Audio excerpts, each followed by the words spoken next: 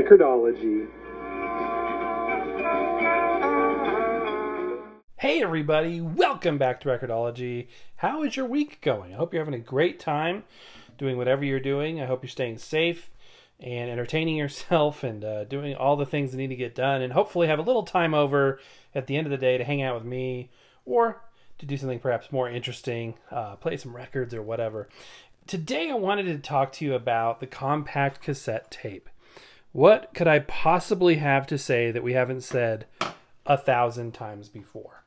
I got to thinking about this. A lot of these shows, the genesis of these shows begins as a shower thought or a driving in the car and, have time on my hands to think kind of a thought, or laying awake in bed at night, obsessing over, what did I get right or wrong in that night's show. But you know what I mean. Sometimes you get to thinking about something. And it's interesting. I realized that I was completely wrong about cassette tapes. Completely wrong. Specifically when I was a kid. Because up until, let's just say later in life. Let's not embarrass myself more than is necessary. But up until later in life, I thought, now keep in mind I lived with cassette tapes. My Michael Jackson Bad album, I have another copy of it, not the original one, because I wore that out. And then I replaced it and probably wore that out too. I lived with tapes. I recorded stuff off the radio. I remember just letting my little Sanyo boombox that I inherited from my mom, just let it record off the radio. There used to be this radio station called KS 107.5, and they played kind of hip hop, but they also played Michael Jackson, and pop music was kind of more. They were separate genres, I think, more so back in the early 90s and late 80s. But anyway, I remember just recording the radio on the odd chance that I would get one of my favorite songs recorded. But anyway, I lived with these things. I lived with compact cassette tapes, as many of you did as well, I'm sure. But having been that intimately aware of how they, well, not how they work, because that's my point here is I got it wrong. But being intimately aware of their existence and, utilizing them every single day, I had no idea how they worked. I thought I did. I thought they simply, you put the tape in. I understand there's 4 tracks, 2 on each, 2 stereo tracks one way, 2 stereo tracks the other way. I suppose if I thought hard enough, although I probably didn't care at that time, that I realized it was 1/8" tape, half of 1/4" tape. But I didn't really get it. I knew that the head pushed, into the tape, and there was the pressure pad, and I probably could have, realized that the metal behind there was some sort of protection against the magnetic wonder that was going on, repositioning the oxide material on that tape. And I had a basic understanding of, what ferric oxide, would do. I don't think I had any chrome or any metal tapes, at that stage of my life. I still don't really have many.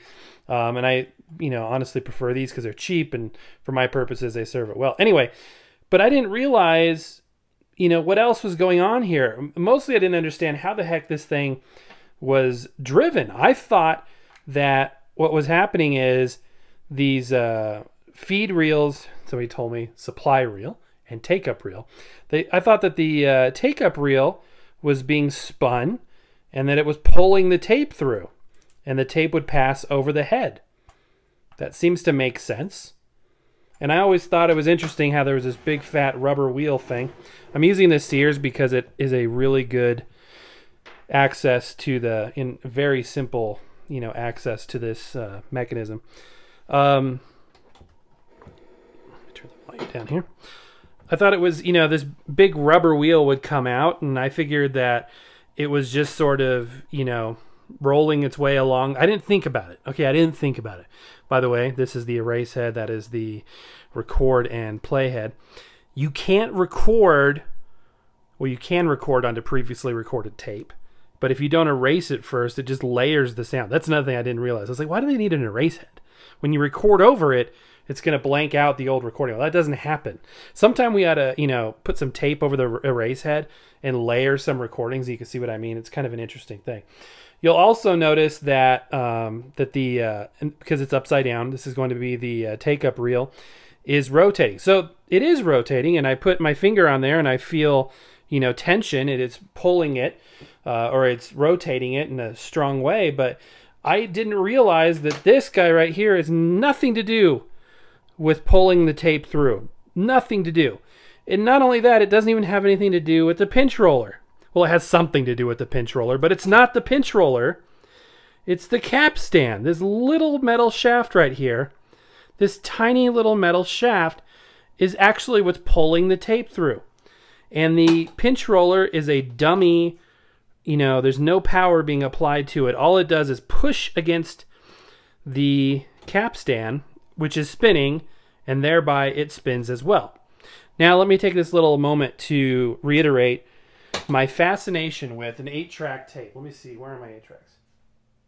Bear with me. Where the heck are my 8 tracks? Come on, they're not that far away. Okay, so I'm going to take 8-track tape here. Let's just...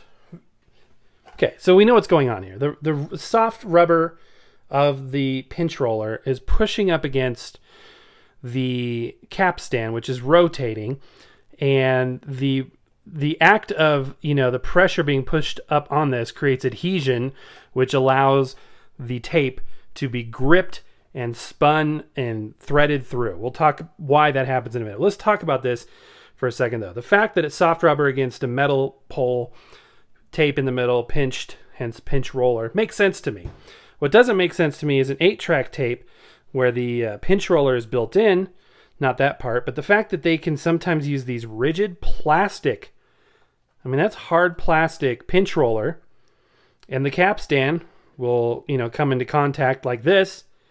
Same principle, the capstan is what's spinning, but the fact that a rigid pinch roller works in that scenario blows my mind. And obviously a lot of 8-tracks use a soft rubber pinch roller as well.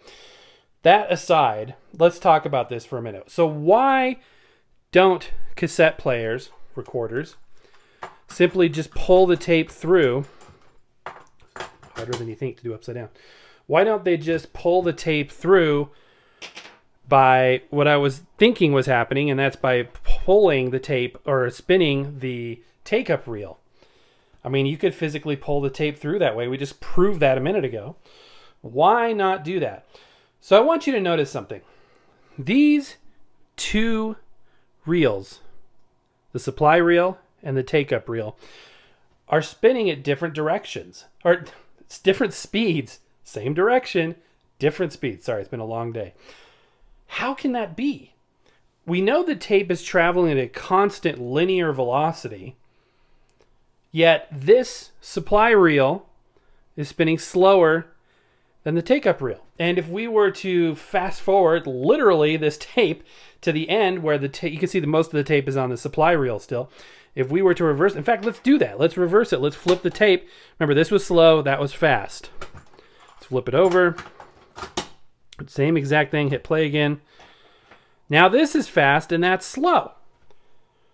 So if we spin this at the same speed the whole time, or excuse me, this is what's being spun. This is passive right now. The speed would change. That's my point. If you were to spin this at the same constant speed, what passes in front of there would not necessarily be the same speed. I'm just thinking out loud. Am I wrong? Tell me if I'm wrong down below. I'm not preaching here. I'm just thinking out loud. So just like a rim drive, tape player, which I have one of, the Spectra. An Electra. It's a rim drive, same principle. It literally spins the take-up reel or the supply reel in order to pull the tape through. But the problem is that the pitch will actually change if you were to play that back on another machine. I think that has a lot to do with the fact that the supply and take-up reels spin at different speeds. So what's happening is that capstan, that little metal pole, is what's driving the tape. And the pinch roller is pushing against it, creating adhesion to allow that to happen. Why is this desirable? Well, this ensures that it's done at a constant linear velocity that doesn't speed up or slow down depending on the position of the tape on the reels. If you were to do it the other way around, I believe that there would be pitch variations just like on the open reel-to-reel where we've got that rim drive. So how does it spin and why is it spinning? So what's happening is the supply reel is spinning. This sprocket is spinning, but it's tensioned in such a way that based on how much tape is on the supply and take-up reels, I don't know why it's so hard to say tonight, it will spin as fast as it can depending on the tension that's provided or that's available and the weight of what's on the reel. So that's my understanding. Again, I'm thinking out loud. Tell me if I got it right or wrong. Add to that, detract from it, but that's kind of my thoughts on surprisingly more dynamic of a process than I would think it would be. Another thing that occurred to me that's kind of interesting is if we look at this here, these openings, why is this? Okay, so we have 3 openings on the cassette tape. We know the center one lines up with the record and playback head. We know the one on the left aligns with the pinch roller, and the one on the right aligns with the erase head. And the beauty of this design is it's symmetrical. So you flip the tape, those 3 line up for the other side. I know I'm probably saying stuff that you're like, yeah, you didn't know this? This is my I was just thinking through this. It's an ingenious idea. It's an ingenious idea. The other thing, too, I think that's important to realize in this equation is the fact that simply belt driving this will produce inconsistencies in speed. It's a well-known fact that any motor is going to have variations in power that get translated as wow and flutter or speed fluctuations, which in turn get translated as pitch variations, warbliness. So if you were to pull the tape through, that would be another side effect of that. You would get that inconsistency in the speed. So the capstan helps because its diameter is so small compared to the flywheel or the heavy weighted wheel that's under there connected to that motor.